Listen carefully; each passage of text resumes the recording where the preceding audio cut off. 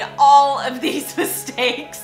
I'm definitely a repeat offender. Welcome back to the Stella Connolly channel. Today we are talking about the 7 mistakes to avoid when buying designer handbags. And I'm not even kidding, I've made these mistakes, learned from those mistakes, then remade these mistakes. It's like I don't learn. Designer handbags are expensive.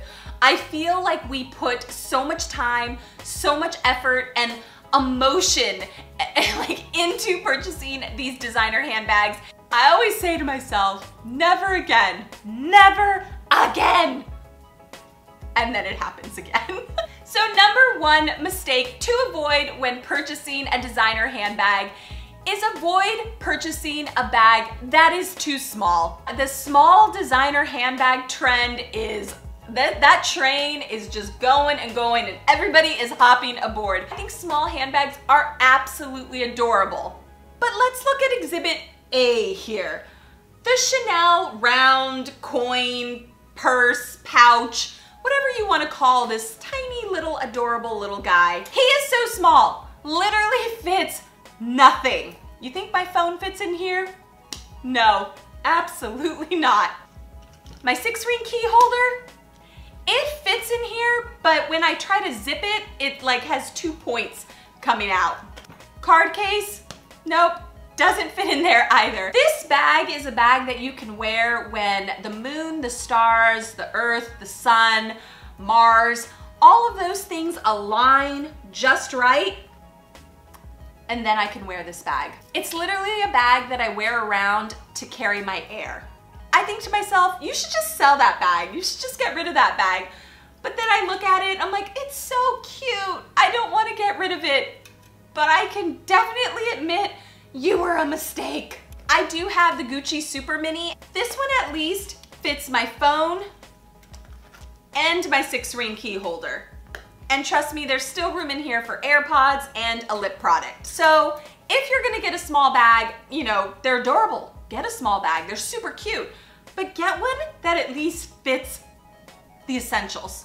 Number 2 is thinking that you can only buy brand new designer handbags. Not true. The pre-loved market right now is booming. I feel like there are websites popping up daily. My favorite is Fashionphile. I've been a customer of Fashionphile for probably about 5 years now. Exhibit B, I got this.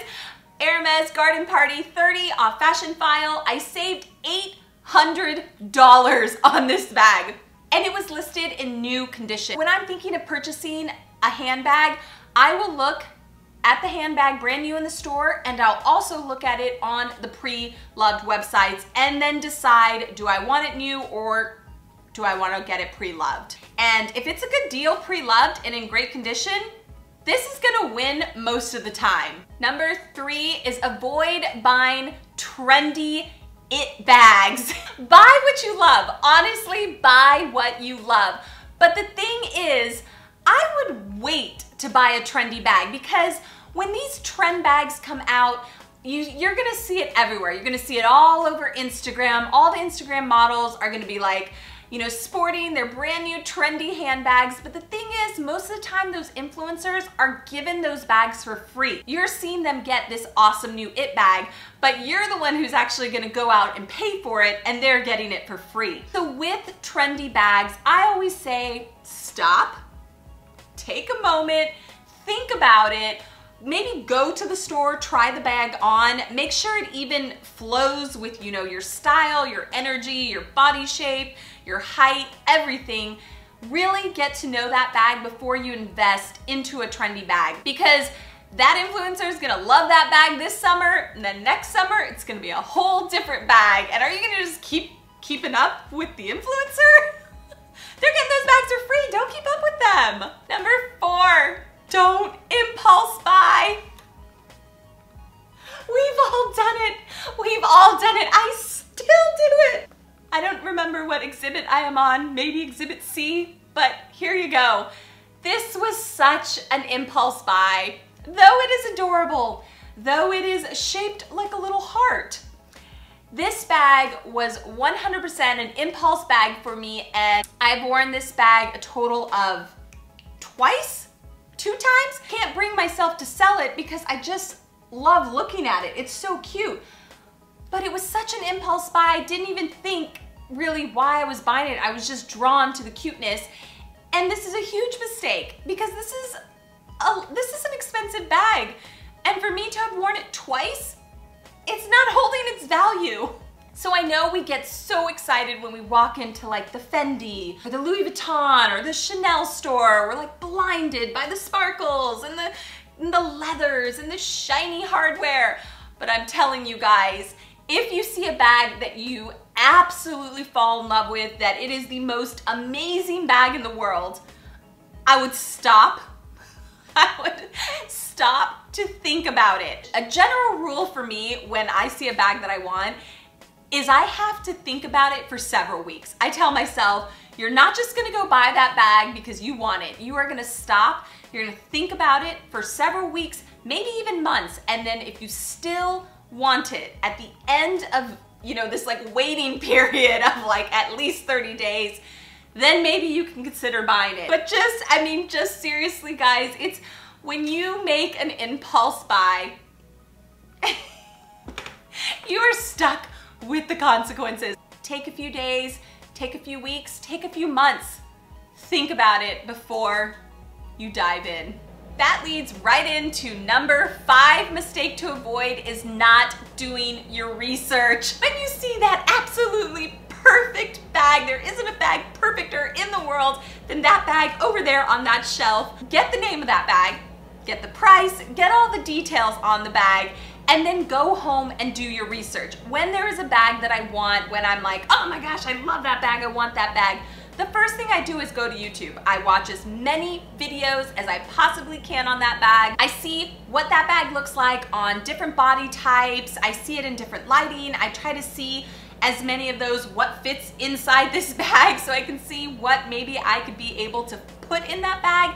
And then I try to look on the pre-loved market. I, look on my Facebook groups. I even sometimes look on eBay. Most of the time I won't purchase on eBay, but I just try to get a general idea of what the price is brand new versus what the price point is pre-loved and in what condition they have it in the pre-loved market. The more research you do on a bag, really the better, and it kind of gets you excited. I feel like it gets you excited for that bag. It's like something that you want, but you're being super responsible about it and researching it and getting all the facts and information to lay out in front of you and be like, pros, pros, pros, pros, no cons, let's go get it.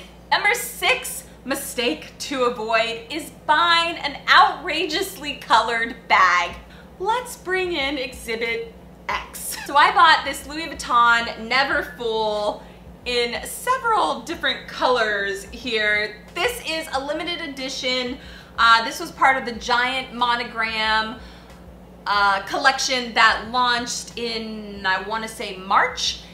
And I love this bag. This bag is gorgeous. It's got light purple, dark purple, lime green, black, white,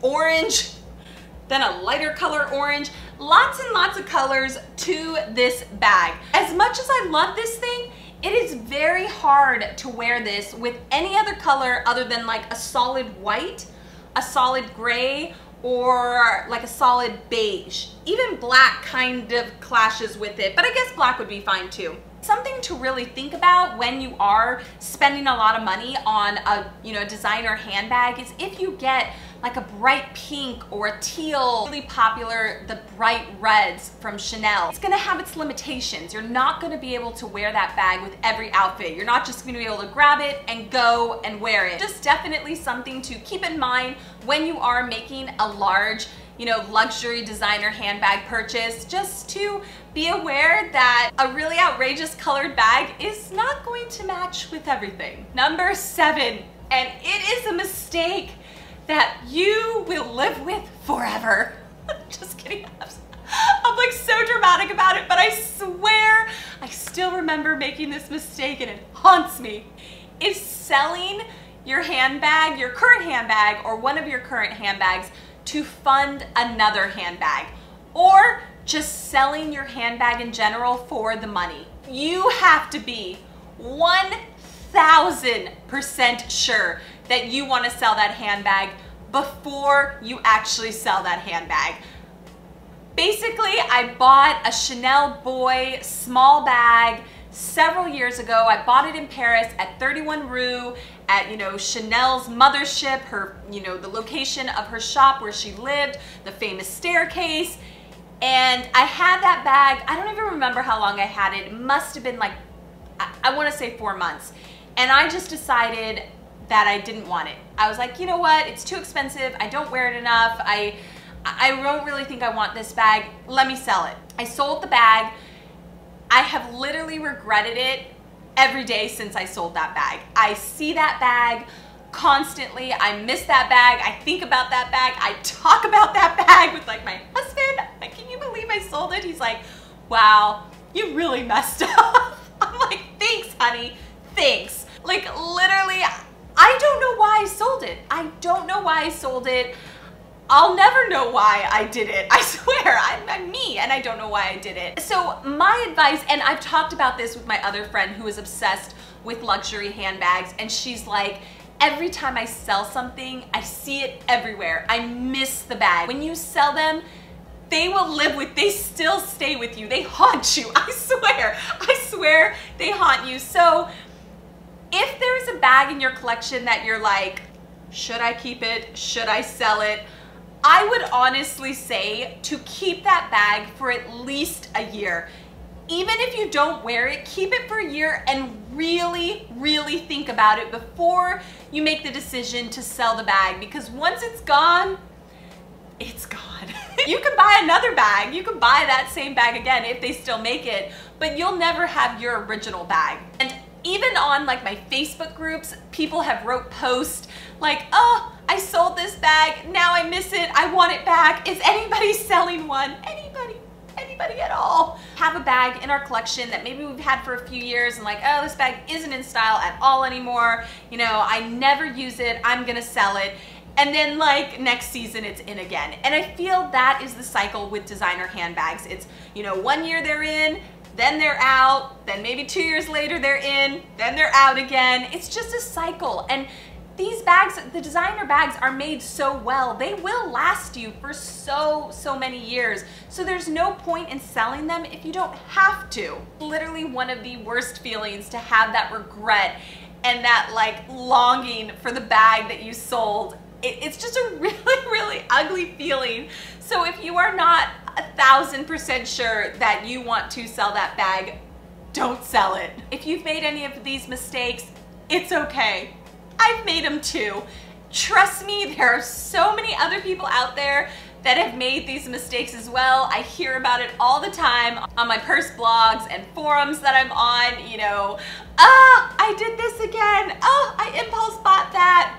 We've all been there, we've all done it. No worries. I don't want to end this video on a sad note, but like, honestly, I miss that Chanel bag. Thank you so much for watching. I'll see you on my next video.